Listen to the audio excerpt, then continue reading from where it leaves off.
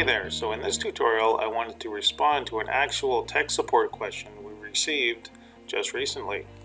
So I'll just read the question.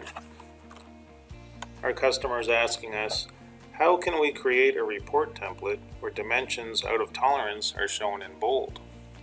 So the reason he's asking this is because he doesn't print in color, he prints in black and white. So normally what PC-DMIS does is it will turn the out of tolerance dimensions the color red. So you can see here in this report, it's quite easy to see if you have a color printer. If you don't have a color printer, everything shows up in black and white. So let me open the black and white printout and I'll show you what I mean. Okay, so here's my black and white printout. So you can see there's very little distinction between what's in tolerance and what's out of tolerance. You can read the values, but what our customer wanted was just a quick way to visually see what's out of tolerance. So let me open up the modified template I created that will show the out of tolerance in bold and slightly larger. Okay, so let me just open that up. Okay, so there's my modified template. So you can see I've only modified one cell in this report template. It's actually a label template, and I'll show you how to do that in a minute. So the font is slightly bigger and it's in a bold color, so you can see right away, even though we don't have a color printout, that is out of tolerance. Okay, I'll show you how I did it. So what we need to do is edit what's called a label template. If we mouse over our report, you can see the name of it, legacy dimension.lbl. So let's open that for editing. So that's found under File, Reporting, Edit, and Label Template. So let's give that a click, and we'll search for our legacy dimension.lbl, and you can see to the left there I've made a copy of it just in case I mess up and I need to resort back to the original. So let's give this a click, and there we go. So there's our template. So you can see there's multiple cells there, axis, nominal, tolerance, and so forth. So to keep it simple, I will only modify the out of tolerance cell. So let's give that a click right there. There it is there. So we'll give it a right click, and you can see here in the cell expression box is the formula. So it's a little complicated, but I'll keep it simple. What we need to do is add the letter F here, capital F.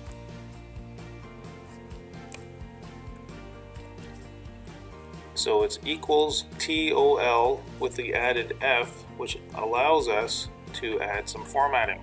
So what we'll do is add a comma at the very end, after that 0, double quotes, and here's where we type our optional formatting. So this formatting can include 4 different items: font, size, style, as in bold, italic, so forth, and color. So what I want to do is just add 3 items. So we're going to skip color because in this example we're printing in black and white, so the color change won't even be noticed. So my font is first. I'll use Arial. The size will be 12, so it'll be slightly bigger than the default. And the third item is the format, which is bold. So we'll go ahead and type this. Arial, we need to put a colon. And next is size, which I'll do 12. Another colon. And then capital B for bold. So we need to finish with quotations. And that's it. So let's click apply and OK, and we'll see if that worked. There we go. So that's what it will look like.